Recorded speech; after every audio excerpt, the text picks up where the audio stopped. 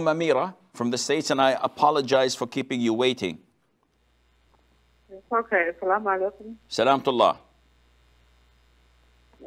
Sheikh, I have a question, please. My question is, I know when we go give somebody condolence when their family passed away, we're not allowed to sit down and eat the food and stuff like that. But in the case whenever you go and they force to give you the food, even though you know it's wrong, but they want you to take the food, what do you do in that? Okay. That's my question. That's all? Yes, okay. Thank you. I will answer you, inshallah. So, Amira says, I know that eating and drinking when we go to places to condole those who were or who have lost a loved one is prohibited. But what do we do when they offer us food? Well, this is a misconception, Amira. Eating and drinking is halal.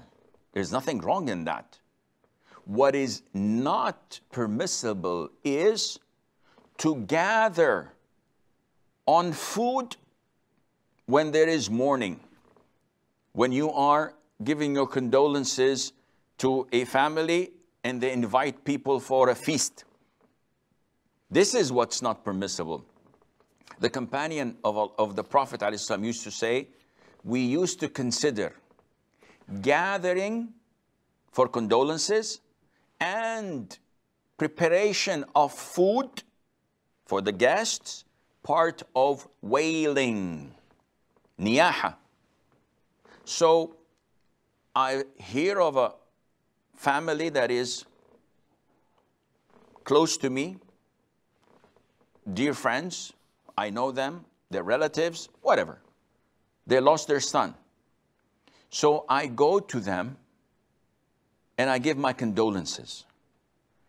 If the meeting is set to be at 5 to 6 p.m. for 3 days, this is considered to be joining and meeting for condolence, and this is not permissible. You can give your condolences when you see them in the masjid, or you see them at the market, or you see them at work or at school, or you see them on the streets. Whenever you meet them, you don't have to go to them.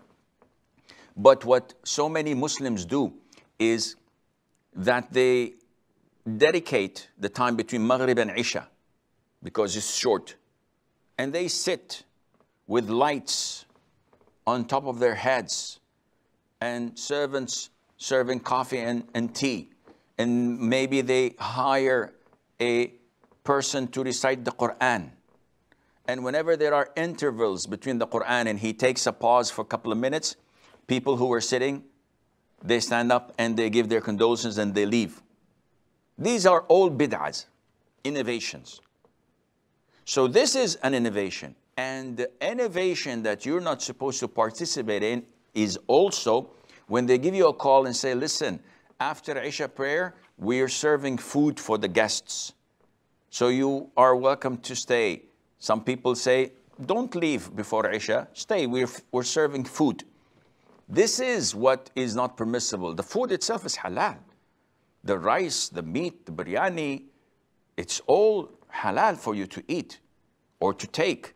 But to join in such a congregation or in such a gathering is what is not permissible, and Allah Azza wa Jal knows best.